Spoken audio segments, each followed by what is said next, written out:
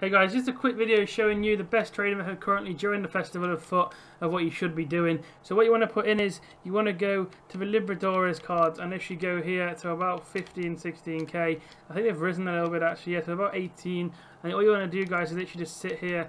They're going to be packed open like crazy. The Festival of FUT's obviously going to be out, but this is all you want to do is just sit and refresh these cards here.